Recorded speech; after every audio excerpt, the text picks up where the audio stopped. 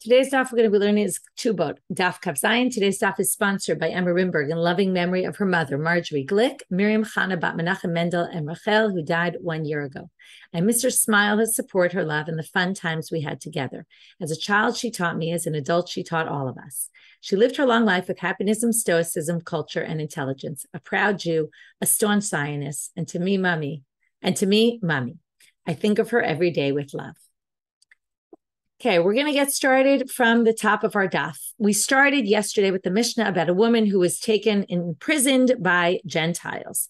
If we distinguish between a case where it was a monetary issue, where we're not worried that she was raped by them, because they didn't treat the women as ownerless property in those cases, as opposed to nefashot, if it was capital crime, then she'd be forbidden to go back to her husband, assuming her husband was a Kohen, because we could assume she was raped. Or according to Rashi, there's a concern that she actually willingly entered into relations with them because she was treated as ownerless property by everybody. Apparently, it could be that in the end, she did it willingly and therefore would be forbidden even if he wasn't a Kohen. We said there was a debate about how to understand the Mishnah.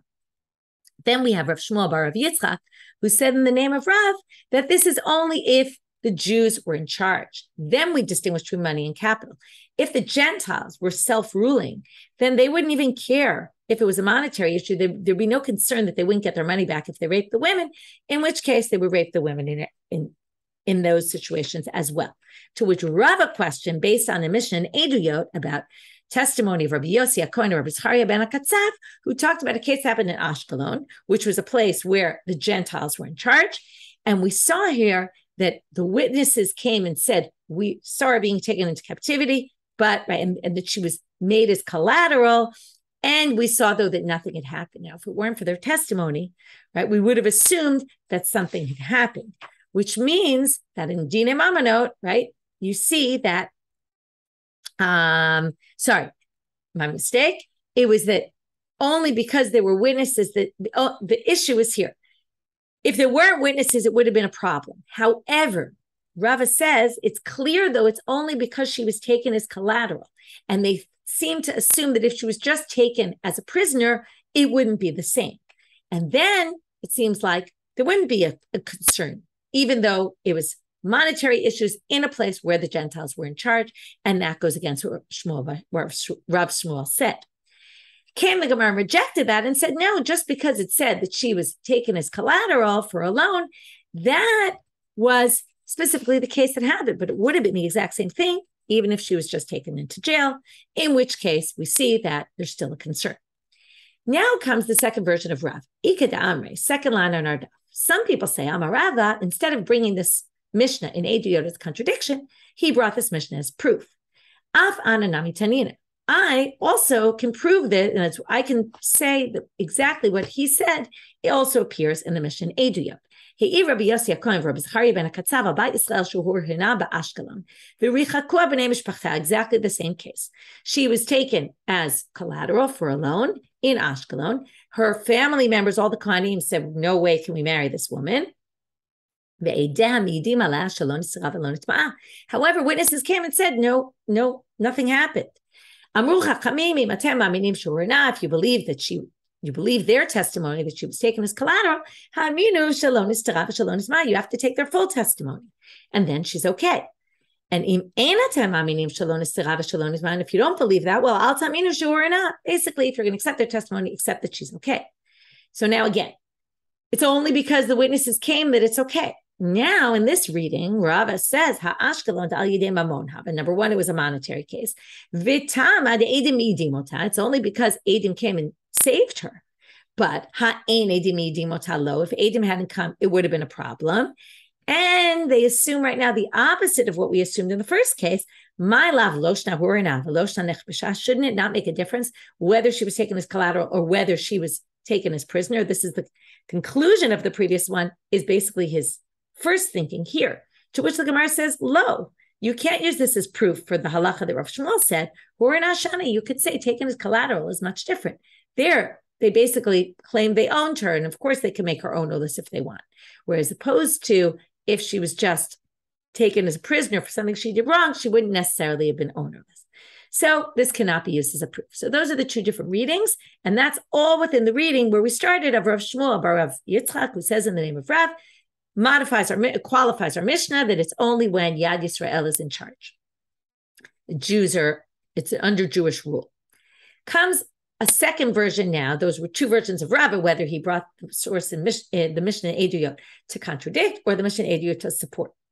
Now we have a different reading of Rav Shmuel. Some people started with a contradiction. Tanan, it says in our Mishnah, Al Yidei Mamon Muteret LeBaala. Right, by a money issue, she's permitted to go back to her husband.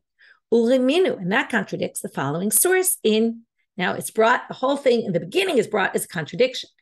He'id Rabbi Yossi v'chule. They don't even tell you the whole Mishnah. They assume you know it by now. V'ha'ashkelon de al yedei mamon. That case was mamon v'katane, and it says there tama de edim yidimota. Right, only because there were witnesses. Ha'ein edim yidimota lo. If there hadn't been any witnesses, then she would have been forbidden. And what do we see in our Mishnah? She's not forbidden if it's dine mamonot, if it's money issues. Umishane, to resolve this contradiction, in comes Amar Rav Shmuel bar Rav Yitzchak, and notice he doesn't quote Rav in this version. He just comes to resolve the contradiction himself. Lo kashya, kan sheyad Yisrael takifal of de kochavim, kan sheyad of de kochavim takifal atzmam. And then he distinguishes between the two cases and says, in the case where we forbade it, it's because the Gentiles were in charge. In our Mishnah, it's because the Jews were in charge. And with that, we resolve the contradiction by bringing the same solution. The last line in the Mishnah, it said, Al Yidei Nefashot Asura. So now what's a case of Nefashot, if you want to be more clear? Amarav, Kigon Nishe Ganve, like the wives of robbers. Okay, robbers in those days, apparently Rashi says they were hung, and then they would abuse their wives. They would take their wives and their daughters and rape them. So that's what he says. It must be the women of Ganavim. Okay, we said when we learned the Mishnah that perhaps it was the women themselves who were guilty, or perhaps it was their husbands. Here he gives a case where it's the husband was the thief and she was the wife of. Levi Amal, he disagrees with Rav and said, no, Kigonish Tosha ben Dunai. Ben Dunai, his first name was Elazar ben Dunai. Comes up in another sugya where he was a murderer. That's what we mean when we say Nefashot. Amr Chizkiah says it's only if they were already convicted. Before they're convicted, they don't make the wives ownerless, which makes a lot of sense. Rabbi Yochanan says even if it wasn't Gmar Din, and I was thinking about Rabbi Yochanan, it could be that in some places it's true they have a judgment, but it's really a fake, right? It's not a real judgment. They're not really judging them. It's clear they're going to convict them anyway. And maybe that's why he thinks even before that, they already rendered their wives ownerless, because it was basically a done deal even before the Beit Din decides. Because remember, we're talking about Gentile courts and not Jewish courts. Okay, new Mishnah. Irsha Kavshua Karkom. We now have a army comes into the city. Rashi says, by the way, it was a siege. They besieged the city. All women married to Kohanim in the city cannot go back to their husbands. And not only that, but any woman in the city can't marry a Kohen because there's an assumption that they were raped. If there's witnesses that nothing happened, afilu eved, afilu shipcha, you can even accept a Canaanite slave or a maidservant. Hare'elu ne'emanim, they can be believed to help this woman. Okay, we're going to get much more into detail about this later. Ve'ein ne'eman adam al yidei atzmo. The only person we don't believe is the person himself or herself. Okay, if it affects that person, the man, the husband or the wife themselves, they're not believed. Urim minhu, comes the Gemara and brings an immediate contradiction. It says in another Talmudic source, if an army comes to the city in a time of peace, chaviyot ptuchot asurot stumot mutarot. Now we're talking about a totally different topic. Yein nesach, it's called. That is wine that's uncovered when there's a Gentile around. If the Gentile's nearby or could potentially have used the wine, there's a concern that maybe they offered it up to their gods. And if they offered it up to their gods, right, it would have to be someone who worships idols. Then they would do this. They would do minosech et hayayin. That was what it was called. Offer it up to their gods. We're not allowed to use it. We'll drink it because it's like avodah zarah. Okay, idol worship. So that's why we have all these issues with wine and Gentiles and all that. So now, if they come in a time of peace, then we have to assume if you had open barrels of wine, that they might have offered them up as a libation to their god, and therefore they're forbidden. Stumot, ones that are sealed, are permitted because they won't offer it up unless it's open, and if it would have been opened, you would have noticed. Bishat milchama, but in a time of war, if this army comes into your city in a time of war, they don't have time to start. It's a good question. Do they not have time to drink the wine, or do they not have time to offer it up as a libation to their God? Maybe they will drink it, but they don't have time to start doing some sort of religious ceremony there. So if that's the case, how do they have time to rape women? Okay, to which you might answer, and this is what the Gemara answers, what you might have thought. Amarav Mary live all yesh pnai linasech ein pnai. Great line, right? They always have time to find women to rape. That they'll find time for, even though they don't necessarily have time to offer up their wine as libations to their gods. Rabbi Yitzchak bar Elazar mishmei Chizkiah amar. Now this line is very complicated. Commentaries have many different interpretations about what this means, what he's answering or responding to. In any case, we'll try to go with one interpretation, but know that there are many. Rabbi Yitzchak bar Elazar, in the name of Chizkiah, says, Kam bekarkom shalota malchut, kam bekarkom shel malchut acheret. We can distinguish this halacha. Now, many people say we're talking about the halacha in the Mishnah, that we're basically going to assume these women are going to be forbidden to their husbands. That's in a karkom of malchut acheret. If a different someone from a different region comes in, because if a different region comes in, they'll often rape the women. If it's under the same authority, and now there's all different opinions about what this is, maybe the people are rebellious, but the authorities are all the same, or maybe it's a nearby city and then they want to take them, Rashi says, to work for them, then they're going to besiege the city, but they're not going to come in and they're not going to rape the women because they want to have relations with this people that they're conquering. So because of that, okay, again, whatever reason you might give, and there's many different reasons because the Gemara doesn't provide a reason and the commentaries try to come up, but we assume they didn't come into the city and didn't rape the women, okay, because they want to respect them, probably not because they really respect them, but they want to keep good relations with the people inside. To which the Gemara says, I don't get it though, but theoretically, one of them could have snuck in and, gone in and raped a woman, just because in general, the authorities of that, of the army there, but men are men and they'll do what they do. And maybe they came in and raped a woman. So it's a case where there's people on guard. So then the Gemara says, I don't get it though, right now. If you ever do shmirah in the army, or, you're watching, what often happens? Somebody falls asleep on guard. To which the Gemara says, right? The guards might fall asleep. Some guy might sneak in, rape a woman. Don't you have to worry? These women can't marry, go back to their husbands for that chance. Amar Rabbi Levi, it's a case where they put on, right, they're besieging the city, and they put guards around. They put, like, besides guards, people, they put chains, and they put dogs, and they put sticks, and they put geese. And if anybody tries to go through, right, this is like saying they put barbed wire, or something like that. Anyone tries to get through, the geese and the dogs start barking, and the wood starts moving and making noises, and the chains make all this noise. And everybody would know. So they made sure that nobody went in. And then you could let all the women in the city be saved and be allowed to go back to their husbands. Amar Rabbi Abba bar Zavda, pligi bar Rabbi Yehuda Nasiya v'Rabbanan. So Rabbi Abba bar Zavda said that Rabbi Yehuda Nasiya and the rabbis disagreed about this. Chad amar kam b'karkom shel malchut, kam b'karkom shel malchut acheret. Okay, so they distinguish between these two cases, as we said before, and lo kasha v'lo midi. And they didn't raise any of these questions that we raised in the Gemara here. V'chad kasha, in other words, one of them, we're going to see now, they didn't exactly have a machloket. It's just that one of them gave this exact distinction we talked about and didn't ask any of the questions. And the other one, chad kasha kolhane, the other one asked all those questions. That's after one said it, the other one started asking all those questions. And umishane kigon demahadule lamata shulshilta v'kalba b'gavsa. And he answered it back, the answer that we gave here. So it's not really adding anything. It's just saying that there was this conversation that went on between them, the same kind of thing where they said something and then one didn't ask the question, the other did. They did ask the questions, etc.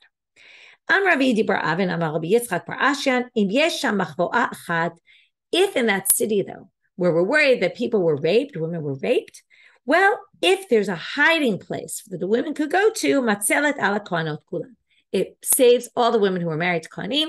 They can claim, now this is a good question, do they have to claim it themselves, or can we just assume that they went to that hiding spot? Because women, we can assume, right, will do anything not to get raped. By Rabbi Yirmiyah. Rabbi Yirmiyah loves to ask interesting or nudnicky questions. So Rabbi Yirmiyah asks here, what if the cave or the hiding place is only enough for one person? So can we assume, if we look at each woman who was married to a Kohen, we can say, oh, maybe you were in the hiding spot. Oh, maybe you were in the hiding spot, and in that case, save them. To which, right, he asks, Mi amrina kol chad v'chada haynuha. Do we say each woman? It's as if you could have been in there, you could have been in there, even though they couldn't have all been at the same time. Oh, dilma lo amrina, or maybe we don't say that. To which they ask him, Umay shna mishnei shvilin. Shnei shvilin, very famous case, comes up in Pesachim, it's a Mishnah in Tarot. What's the difference between the case of two paths? So what's the case of two paths? There's two paths. Chad tamei, chad tahor. One, there's impurity there underneath, and one, there's no impurity. Right? There's dead body buried underneath one of them. One person went one of the paths, and then he touched all sorts of things that were pure. And one went in the other path, and then he touched all these pure items. The question is, one of them, we know each one went on one of the paths. We don't know where the impurity is, but we know that there's definitely impurity under one of them. So one of them is definitely impure. So what do we do?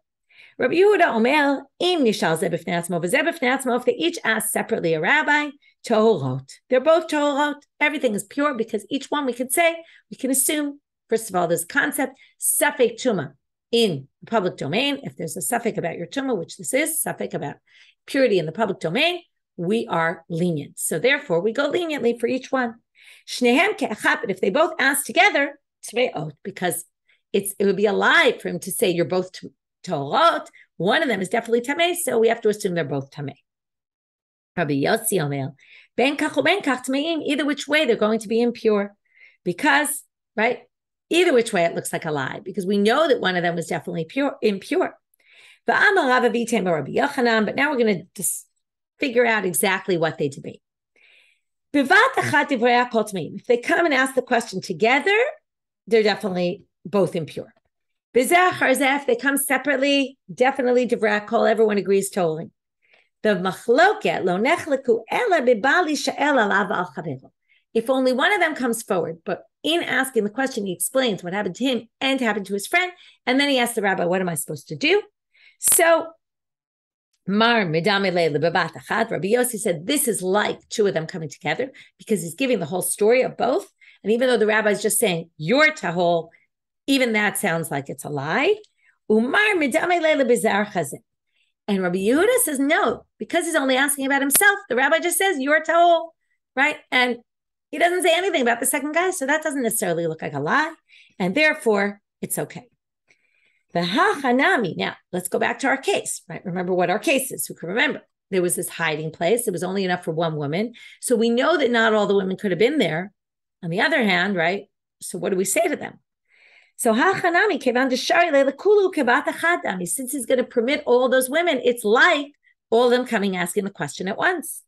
So to which the Gemara says, hachi hashta, what you're comparing apples and oranges. Hatam vadai ikatuma. In that case, for sure, one path had impurity there. But in our case, who's to say that she was raped? Nobody. There was no definite rape here. It's just that we can make assumptions that maybe there was rape. There was definitely nothing definitive, and therefore we're not going to forbid them. By Rav Ashi. Rav Ashi now asks, Amra lo nichbeti v'lo nitmeti ma. What if the woman says, I didn't hide in that hiding spot? So we assume right now she could claim that, or we can claim that for her. What if she comes forward and says, I didn't? But she also says, lo nitmeti, but nothing happened to me. I wasn't raped either. Mahu, mi amrina, moving out of Amabet, do we say mali l'shaker? What's a mali l'shaker? Mali l'shaker is kind of like amigo. Differences I'm not going to get into right now. It's complicated. Are there differences? If so, what are they?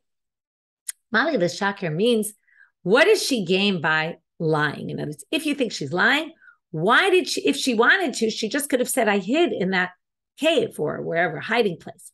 The fact that she didn't say that means she must be telling us the truth, because what she's doing is actually incriminating herself by saying, I didn't hide there, because that's what saves her. So what does she gain by lying, right? In other words, she must be telling the truth. Oh, Dilma lo amrina. Maybe we don't say that. So let's see. Could we use a mali l'shakir? Well, let's find a different case where we're going to see whether we use it or not. Well, how is this different from the following case that comes up in the 8th chapter above the Metzia? There was a guy, he rented out a donkey to his friend. Amrle, when he rented the donkey, he said to his friend, don't go the way of Nahar Pakod, because it's always wet there. My donkey could fall and slip and die. Zil Orcha Denarish, go that way. Deleka Maya, there's no water on that path. Well, what did the friend do, or the renter? Azal Iu Orcha Denahar Pakod, he went there anyway. Umit Chamer, and the donkey died. Until the Kabed Rava, they come before Rava. Amrle in Orcha Denahar Pakod Azle, comes the guy who took the donkey. He said, you're right, he said, it's true. I admit, I went Nahar Pakod even though you told me not to. But lo avamaya, there was no water that day. And that's not why the donkey died. Amarava mali l'shakir, right? We must believe this guy based on a mali l'shakir. He could have just lied and said ibai if he wanted to. Amarle b'orcha denarish azli. He could just say I went on the path of Narish. V'amarle Abaye says no, you can't use mali l'shakir here. Mali l'shakir b'mkom edim lo amrinan. This is a case where we have testimony. What testimony do we have? We didn't have any witnesses. Well, it's so obvious that Nahar Pakod has water all the time that it's as if we assume there were witnesses that say there was water there. So we can't use a mali l'shakir when there's witnesses to back up to go against him, basically. The witnesses go against him and say, right, there's no way there wasn't water there, in which case it weakens his claim. So now we want to compare that to our case, to which the Gemara says, Hachi hashta, what you're going to compare the cases, right? We want to say by our case, what's the edim? The edim is that everyone knows that women get raped when enemies come into the city. So they say no. There it's clear that there's always water there. Here, what? You're going to say for sure they were raped? It's just a concern that maybe they were raped. We keep going back to this. Yes, we're worried they were raped, but it's only a percentage of a chance, right? We don't know how much of a chance there is. When there is chashash, we do say mali l'shakir, which means if she says, I didn't hide, but I wasn't raped, we believe her. Right? Normally, what do we say? We don't believe the woman's testimony, but when she has a mali l'shakir, we can believe her testimony. Now going back to this Eved and Shifcha. The Mishnah had said, Yesh edim afilu Eved, afilu Shifcha ne'emani. Okay, even an Eved, even a Shifcha. To which the Gemara says, it sounds like, the Mishnah is not distinguishing, it sounds like afilu Shifcha dida mehemna. Even her own. We're now going to talk about a woman who has her own maidservant. That will be the same, still she's believed. To which the Gemara asks on that, Uraminu, but that contradicts the following source. In Gitin, it talks about a case where a man is on his deathbed, and he doesn't want his wife to have to do chalitza. He doesn't have any children. So he says to her, this will be your get, that if I die, your get will be relevant from now. It will already start ticking from now. The halacha is he can do that, but they have to separate. They can't have relations. So now the halacha is, lo tityachedimo, ela al piedim. She can't be alone in a room with him anymore from that point on, only with witnesses. Va'afilu al pi eved, afilu ve'al pi shifcha. Even a maidservant, even a slave. Remember, we're talking about Canaanite slaves and maidservants. Chutz mi, but here comes a big except for shifchata mipnei sheliba gas b'shifchata. The maidservant is indentured to her, and she's very strict with her maidservant. Her maidservant will do anything she wants. So if she wants to be with her husband and sleep with him and wants nobody to know about it, she'll swear her maidservant to silence, or she knows her maidservant won't say a word about her and won't incriminate her. So therefore, we don't believe the maidservant is not a proper watchwoman here. Okay? So that seems to say we don't trust the maidservant. So why do we trust the maidservant to say that, right? If she comes and says, I was with her the whole time and nothing happened, she wasn't raped, and yet in the case when she goes alone in the room with the man, we don't trust her. Now, I want to already point out, we'll see this later, but there's a bit of a difference here.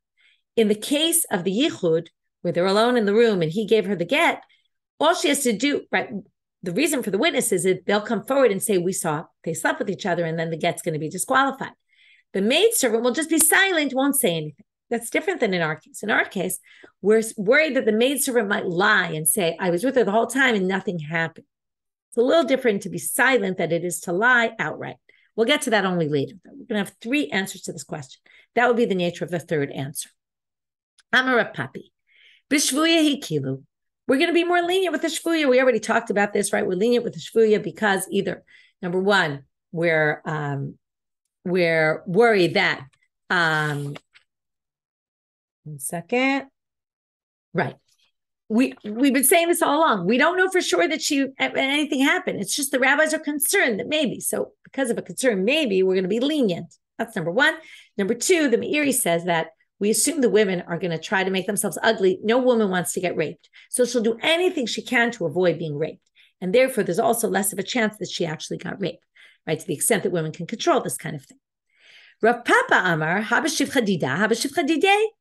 The Mishnah never meant her own maidservant is believed. No, his servant could be believed, but his maidservant, but not her maidservant.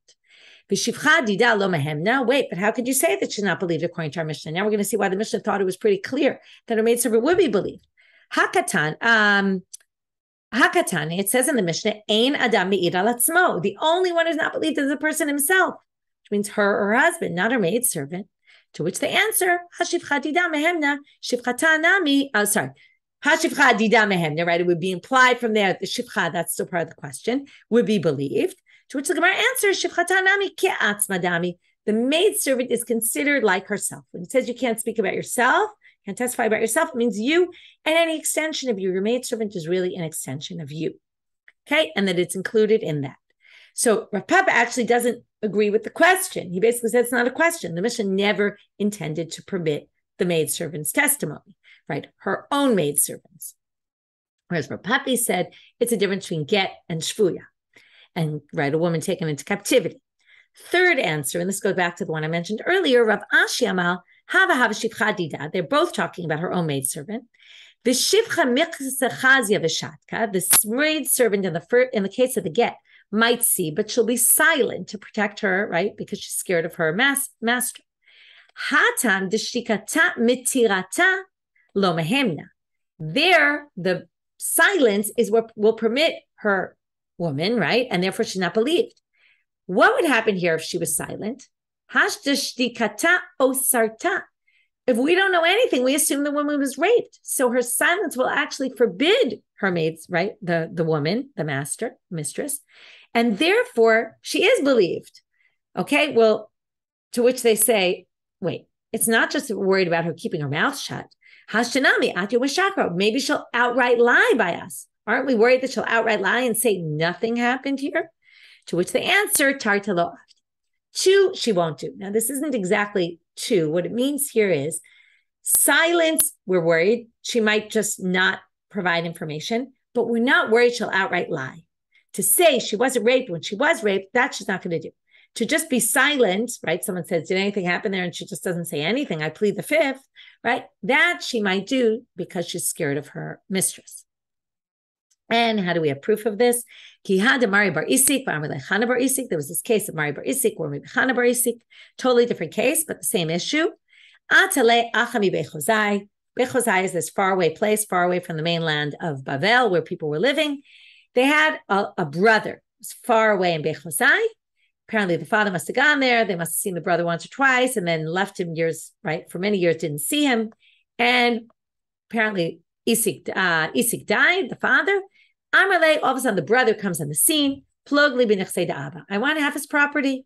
Amarle, layadanala. Comes Mari or Chana, we're not sure which one, comes and says, I know who you are. Until the Kamedu Rav Yosef, the brother brings him in front of Rav Yosef. The Kamedu Rav Chisda, they bring him in front of Rav Chisda. Amarle, Rav Chisda says, right, he says, my brother's lying. He's saying he doesn't recognize me. It's not true. To which Rav Chisda says he's not lying. Shapir Kamarlach, he's saying the right thing. Dichtiv. Here's my proof. Vayakir Yosef et Echavehim lo ikiru. Yosef recognized his brothers, but they didn't recognize him. Melamed she'atzav lo chatimat zakan, ubaba chatimat zakan. Yosef, when he was clean shaven, right? He was young. When he was older, he had a beard. They didn't recognize him, right? He looked very different. So the fact that he says he doesn't recognize you doesn't mean anything. It could be he really doesn't recognize you. So comes Rav Chisda, says to the brother, came from Bechozai, he says, Amar lezil aiti sadeh dachuat. Go bring proof that you're the brother. Then you can get your money. Amarle, the brother says, I can't. I'd like to, but I can't. Why? They have witnesses, but mistafinu mine. They're scared to testify. Why? Tigavra alamahu, because this brother of mine, Murray or Chana, whichever one, he's a thug, right? He's one of these guys. He's like a mafia guy. He's gonna, we don't know what's gonna be, but right, everyone's scared of him. Amrle ledide zil aitinu atilava. So now he says to him, says ledide, he says back to the brother who's the bully, go aitinu at, you bring testimony then that he's not your brother, okay? And then, right, if you can't bring testimony that he's not your brother, we're going to take the possessions from you and give it to him, right, half of it. Amarle, so comes the Murray or Chana, and he says, Dina hachi, what kind of judgment are you giving to me? He says, Hamotzi mechavero alav haraya. What are you talking about? The law is, right, here comes this thug kind of guy who's a bit of a bully, and he says, I know what you're talking about. The law says, if he wants to take money from me, the burden of proof is on him. So here comes a really important line. Amrle, hachi de'enan alach ulekulo ala mechavarach. Hashana, okay, sorry. He says, hachi de'enan alach ulekulo ala mechavarach. He says, listen, that's true in general. But in this case, since you're the bully and his witnesses won't come forward because they're scared of you, the laws change. And basically, you're the one who has to provide proof. Okay, because of this unique situation, you and your friends who are bullies, the burden of proof lies on you. So now here comes our main point. Hashtanami atu umeshakre. But aren't we worried if these guys are thugs and bullies, they could bully people into lying falsely under oath. So they could get somebody to come and lie and say he's not their brother. What's going to stop them from doing that? To which the Gemara says, Tarte lo avde. No. They might be strong enough to scare people into not coming forward and testifying, but that's not enough to get people to actually outright lie for them. That already is a whole different story. And that supports what we just said before about the maidservant. We're not worried she's going to come and lie. And that was the third answer that we had to resolve the contradiction, that really she's believed to come and say, my mistress wasn't raped, because we're not worried she's going to lie. She might be silent, like in the get case, and just not say that something transpired between her and her husband, but not to the extent that she will actually outright lie. Lema Kitsunai. Now let's suggest that this whole thing about her own maidservant is a machloket between Tanaim. Zoedut ish v'isha. For this kind of thing, for a woman who was taken into captivity, we accept a man's testimony, a woman's testimony, just like with, right, if a woman's husband dies. Tinok v'tinoket, even young children. Avia v'ima, even her mother or her father. Achia v'achota, her brother or her sister. Who can't though? Not her son or her daughter, and not her maidservant or her servant. What do you see here? Shifchata is not allowed. V'tanya idach, and there's a different brayta that says hakol ne'amanim chutz mihemena u'ba'ala. Everyone is believed to testify except for she and her husband, which seems to say her maidservant would be. So let's assume it's a machloket tanaim, to which the Gemara says, well, it sort of depends which of the three answers you used before. To Rav Papi or to Rav Ashi tonight. Rav Papi and Rav Ashi both said, right, we made an exception by Shvuya, or, right, we're going to say, we don't think she's going to lie that much, we will believe her. Both say the Shivcha is believed. Then this source that says, Lo Shivchata, must disagree, and there must be two different Tanaitic opinions, and they just hold by one of them. But, to Rav Papa, Mi Lema Tanaihi, but Rav Papa, who said that, theoretically, we believe, right, we don't believe her maidservant. Maybe there's really no machloket here, which maybe you can explain the braytas to actually be working with each other. How could you do that? So first of all, they say in when it says, remember before we said Heimena herself includes her maidservant? So then both sources will be saying no maidservant, right? Not her own maidservant. And then it all works together and there's actually not a debate. To which the Gemara says, you're right, it's not a machloket tanaim, but for a different reason. When it says we will accept her maidservant, meaning only she's not believed, but theoretically we could say her maidservant is believed, that's only if she's Mesicha Lefi Tumah. If she tells us a story, right? She, in the context of something, it becomes clear that she was always with her and nothing ever happened, then we will accept her testimony. But if it comes in the form of testimony, we won't accept it. And then again, it's not a machloket, it's just each brayta is describing a different scenario. Just like when Rav Dimi came, he said in the name of Rav, he said Rav Chanan Kartigna Mishtai. Sorry, I said Rav, it's not true. He said that Rav Chanan Kartigna told me, Maseh Balifnei Rabbi Yeshua ben Levi, there was a case in front of Rabbi Yeshua ben Levi, Va'amrila. Some people say it was Rabbi Yeshua ben Levi told the story, Mishtai. Maseh Balifnei Rabbi, and he said the story was in front of Rabbi, okay, whoever the story happened in front of. Ba'adam Achad She'am Mesiach Lefi Tumah. There was a guy who was telling a story randomly. This didn't have to do with a maidservant, it had to do with the son. But remember, in the Braita, it says no sons and no maidservants, not her own maidservant. And the son said, we were taken into captivity by these Gentiles. I went to get water from the well, and I was always with my mother. And I went to get wood. I was always watching over my mother. And Rebbe, or whether it was Rabbi Yeshua ben Levi, permitted her to marry a Kohen. Okay, so with that, we end when we start with the new Mishnah. Amar Rabbi Zechariah ben Akatzav, Ha'ma'on hazeh lo zaze yadi mitoch yada mitoch yadi misha'a shenechasu avdei kochavim liyerushalayim va'ad she'yetzu. He says, he swears in the name of the Beit HaMikdash, the Ma'on, on this place, I swear that I was with my wife the entire time when the Gentiles came into Jerusalem and nothing happened. They say, sorry, we can't accept your testimony about yourself. This kind of corroborates the previous Mishnah. Tana, the Braita says, despite that he can't live with her anymore, he can designate a house within his courtyard for her to live in. And we're not worried that they're going to end up sleeping together. But Kashi Yotza, when she leaves, Yotza Birosh Baneh, she leaves first and then the sons leave. We're children. Or Kashi Nechneset B'Sof Baneh. We try to make sure that she's never alone on the property with her husband. Right? She always makes sure the kids go in first and then she goes in. Abai asks, can you do the same thing with a divorced wife? Can she stay on the property? Do we say only by shvuya we're lenient? Remember, we had all these reasons for leniencies, but maybe not in a divorce case. Or maybe there's no difference. I'm going to leave you with this question, and we will start our tashma at the bottom of the daf in tomorrow's daf to see maybe we can get to an answer from the next upcoming source. That I will leave you for today, everybody. Have a great day.